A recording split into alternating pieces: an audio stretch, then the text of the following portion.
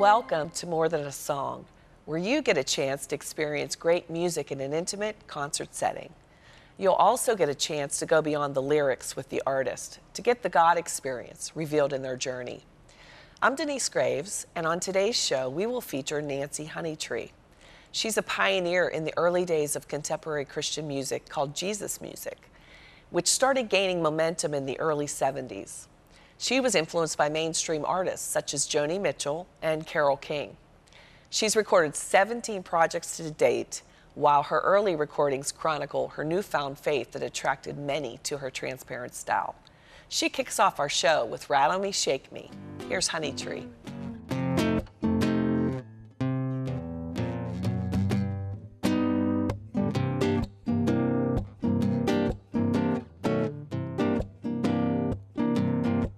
Well, I was out on the street about 9 o'clock, kicking up my heels, just taking a walk. I was smiling a smile, singing a song and swinging my arms, just trucking along. Wasn't it a shame that I had to stop? I was rudely interrupted by a mean old cop who said, "Kid, anybody as happy as you are has got to be loaded." And I said, "But officer, you can rattle me, shake me, smell my breath, and make me roll up both of my sleeves. Search me anywhere you please, but I'm clean. I got nothing to hide." I said, "The reason I'm happy is because I got this spirit inside." And officer, did you know Jesus loves you and has a wonderful plan for your life? And he said, "Oh, I'm sorry I bothered you. Move along."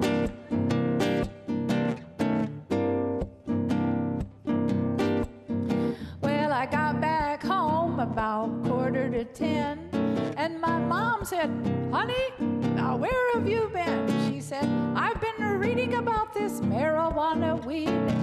Anybody as happy as you are has got to be doing something wrong." And I said, "But Mama, you can rattle me, shake me, smell my breath, and make me roll up both of my sleeves. Search me anywhere you please, but I'm clean. I got nothing to hide." I said, "The reason I'm happy, it's because I got this spirit inside." And Mom, you don't have to worry about me, because I found out if you know Jesus Christ as your personal Savior, you don't need anything else. Hallelujah. And she said, "Oh no, we got a fanatic in the family."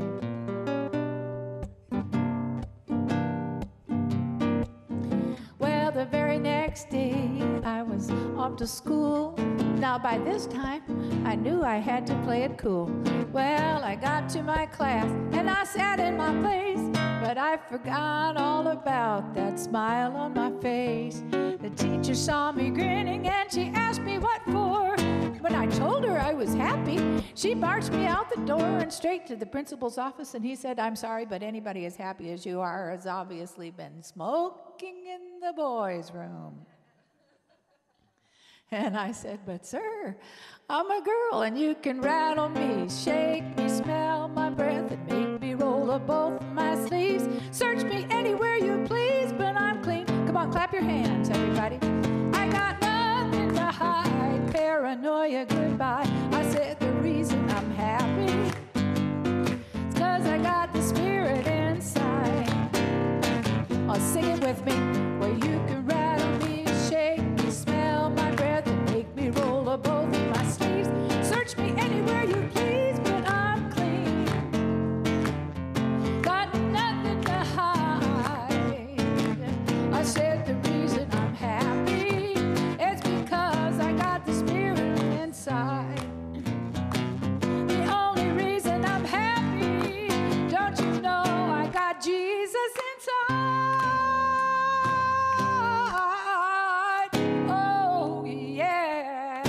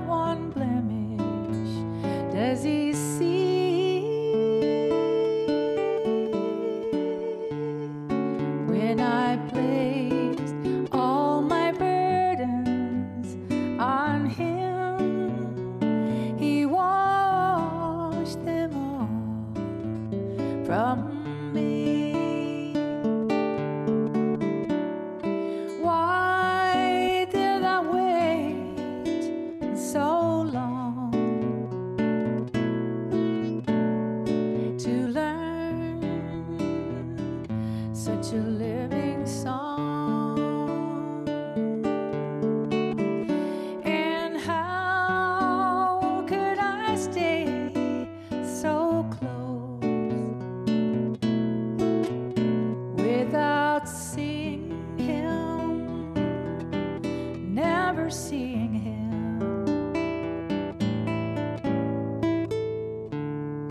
Clean before my Lord I stand, and in me not one blemish does he see.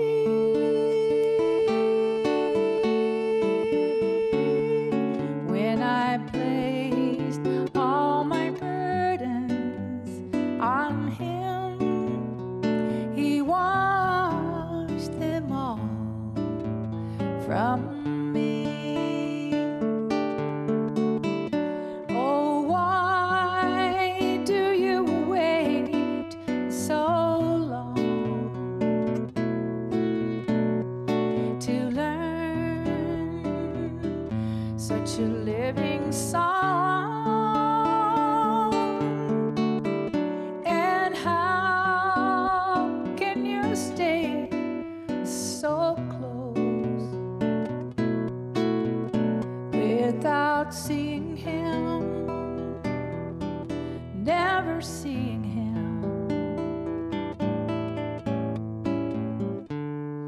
Clean before my Lord I stand, and in me not one blemish does he see.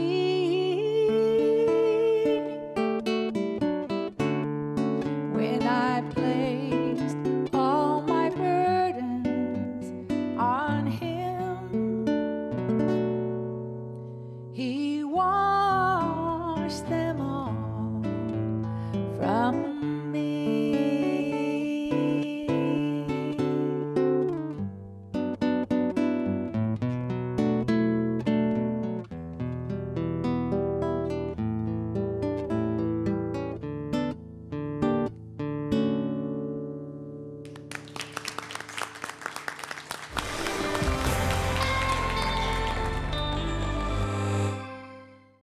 In 1983, Honeytree was formally ordained as a minister and thrived in leading a singles adult ministry in Fort Wayne, Indiana. In 1990, she married John Miller, also an ordained minister, and they have one son. Her last few music projects focused on the Spanish and Urdu languages. She ministers in many Spanish-speaking countries and in the Middle East while keeping a U.S. concert schedule. Recently, Terry Black sat down with Honeytree to catch up on how her story has impacted the kingdom. Honeytree, I am so thrilled to be able to spend some time with you. You know, I have my earliest memory of not really meeting you, but getting to hear your music in 1978 at a Jesus festival. Oh, praise the Lord. Yes, and you came out and you had your hat on. Blue jeans hat. Yes, and you had long braids. And my song that I heard you sing, and I still think of it, is the Rattle Me, Shake Me, as well as many. And that's one of the ones people request most often. Really? Still. So, I mean, it's been several years. Oh, I wrote it in 1975. So, Really? yeah. Oh my goodness. So it has lasted a long time. Yes, I mean, you are considered to be like the Jesus, from the Jesus music, the Right. first lady of Jesus music. I am one of the female artists of Jesus music, and Rattle Me, Shake Me was a song about how we were so happy that people thought we were stoned. That's right, yeah. But it was really the Holy Spirit that was in our hearts. Absolutely. So all that time since 1975 till now, you have been involved in singing for Jesus. Yes, I have. 45 years I've been singing for Jesus. I'm so my excited goodness. about that. You're still excited about it after all these years. Well, yeah, because it's gone through evolved through various stages, and it keeps getting more interesting all the time. I'm sure it does. Now, what were some of do you have favorite songs or songs that really meant a lot to you in your writing at all? Well, Clean Before My Lord was one of the, like that is maybe the such a great second song that I wrote after I became a born-again Christian. And it was just a simple, clean before my Lord I stand. And in me not one blemish does he see. You know it. I told you, I have your albums. Which, that song, by the way, was sung by Evie, who was winning all the Dove Award, Female Artist of the Year. And so that kind of put me on the map as a singer-songwriter. Okay. And Word Music Right. published my songs. And Well, how many albums have you had? Well, I've done, between albums and CDs, probably Right. 17 or 18 recordings. That is a lot. Oh my goodness. Do you consider yourself, you talked about you write music, Yes. like Evie sang some of your songs, and you sing music. Do you consider yourself a songwriter, singer, or how would you, if you were to talk about? You know, we just use the word singer-songwriter. It just means that you basically sing your own stuff.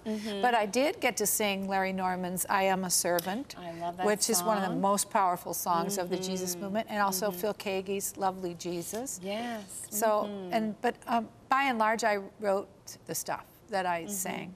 How does the writing come about? All different ways. I mean, like, I have a song right now called Up to Something Good that I wrote while I was washing the dishes. I was just bored. You know, I said, Lord, give me something to get through the dishes. Oh my goodness. And so I wrote, I'm gonna believe that you are up to something good. And it's a paraphrase of Romans 8:28, for we know that God causes all things to work together for the good of those who love him and are called according to his purpose.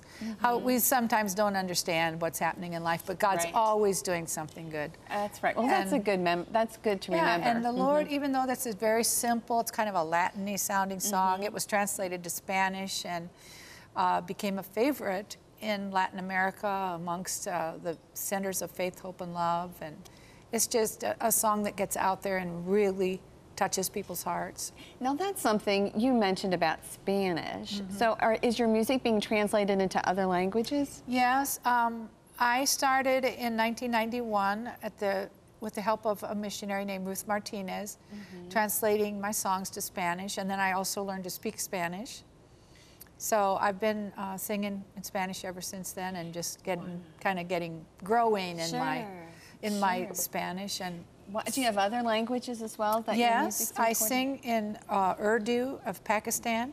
Never heard of that. Isn't that a beautiful name, Urdu? It's Urdu. it's the official language of Pakistan. Okay. And I have 11 songs in the Urdu language. Oh my That, goodness. you know, our Honeytree songs, which Yes. we've translated. And then I've also sung a little bit in Farsi for Iran. Oh my goodness. And now I'm learning to sing in Arabic, so I'm very excited about that. So there's always something Yeah. in terms of ministry. Always something that the Lord's challenging you to learn and go forward. And you know, I mean, right now I just feel that God has sent so many people to our nation from various nations. I live in Fort Wayne, Indiana. We're not that far from Dearborn, Michigan. Okay. There's 300,000 Arabs that live there. Really? Yeah. I am shocked. So yes. we have a lot of opportunities to share. Churches will have English as a second language classes, and we'll come in for the party to celebrate, you know, that they've graduated, and sing some Jesus songs for them so they can understand them in Arabic. Oh, that's awesome. Yeah. Now, throughout all of your years in ministry, you started out as in the Jesus music, and Right. so you said there were some transitions. Yeah, I would say that in the first 10 years I was in youth ministry. During the Jesus movement, I did all kinds of youth groups and colleges and festivals and concerts, and it was really youth ministry as I look back on it. And then, but you know, there was a time when I felt that anointing lifted off of me, because a new generation of youth came along that I didn't really relate to. Okay. And so I struggled for a while, like, what am I supposed to do? I just kept on singing, but it was difficult because I didn't feel that same connection. But then I was single. I was a single adult, and the Lord started reviving me as a single adult. I just, you know, like said, okay, I rededicate my life, whether I ever get married or not. And I wrote things like Single Heart. So I did. In fact, you have it here. I do, because you were at I was going to graduate school, and you came to, it was at CBN, and you came and spoke and Praise shared, the because we Lord. were all, pretty much all of Yeah. us were single. So that was awesome, So, too. and anyway, the Lord showed me then that my new field that I was supposed to concentrate on was single adults, and I did that all through the 80s. Okay. And just enjoyed it, and I learned to speak as well as sing because I went to conferences and did workshops and talked about things that the Lord was doing in my own life. And then I got married in the 90s. Okay. And then another shift happened where I started to really work in Mexico and sing in Spanish, and now then the Lord started challenging me to sing in different languages. So now I would say I was in cross-cultural singing. Right, really an outreach for ministry in terms of missions effort. That's right. Have you ever thought in your whole life that your songs would have such an impact in so many people's lives? I mean, I'm just blown away that they do. And the more I realize it, the more I'm grateful that I just obeyed. You know, the Lord said, I have a plan for your life, and if you'll obey me, I'll cause that plan to unfold. But I didn't know what it was. And even when I started singing, I didn't realize what the impact would be. But I'm very grateful to be preaching the gospel all these years, and what God's done with it's awesome. Well, we're so grateful too, because it doesn't matter whether it was in 1978 or today, your music still touches, revives, convicts, and refreshes. So thank you.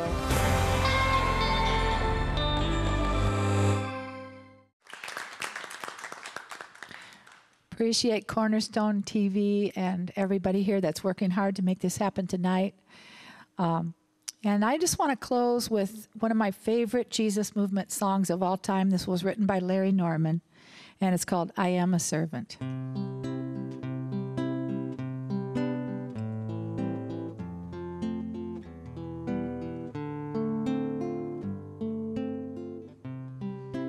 I am a servant, I am listening for my name. I sit here waiting, I've been looking at the game that I've been playing, I've been staying much the same. When you are lonely, you're the only one to blame.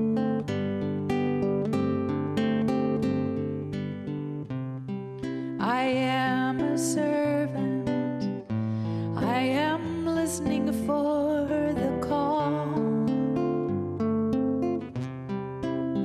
I've been unfaithful, so I sit here in the hall.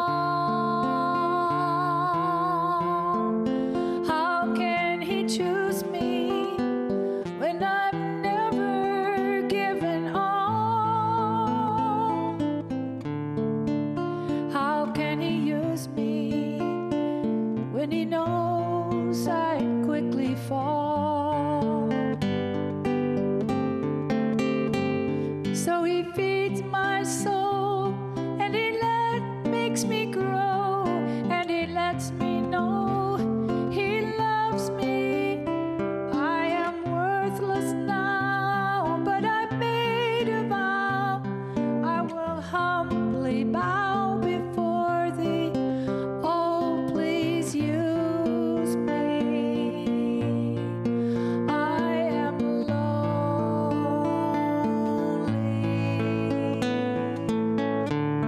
I am a servant, getting ready for my part. There's been a change, a rearrangement in my heart.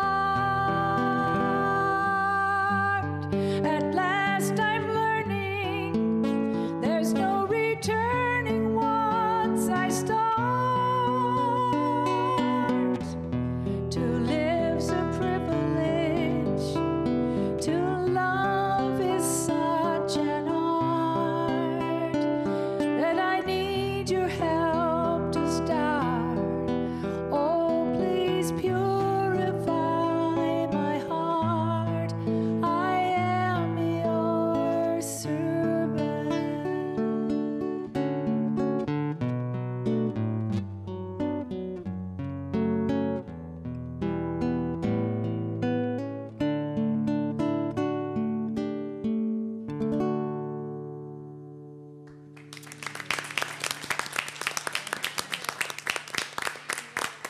Praise the Lord.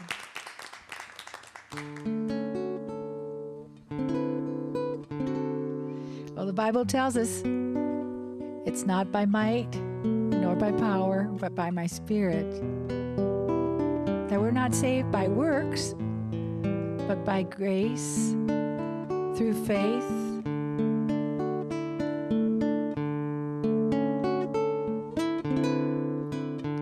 And it's the blood of Jesus that's applied to us that cleans us up so that the Holy Spirit can come and live inside and give us the power to change.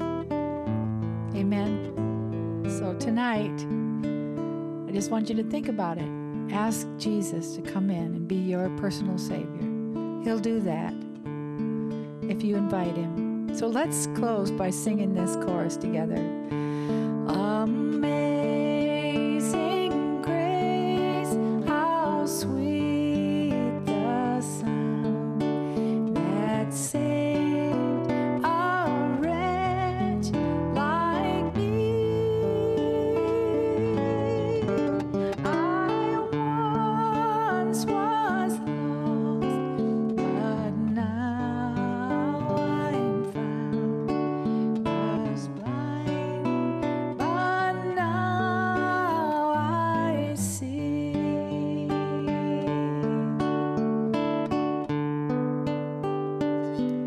Amen. Let's worship. Praise God. Praise God. Praise God. Praise God. Praise God. Praise God. Praise God. Praise God. Praise God.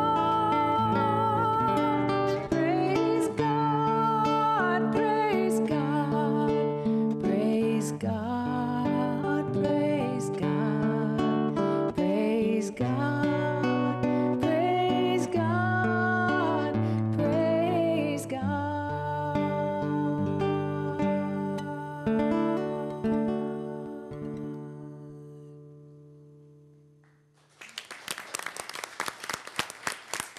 I really enjoyed her music, not to mention her heart and passion for sharing Jesus.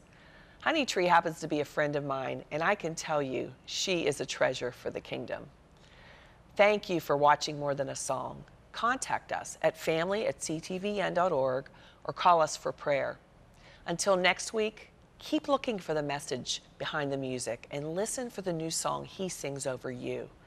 I'm Denise Graves, and I'll see you next week.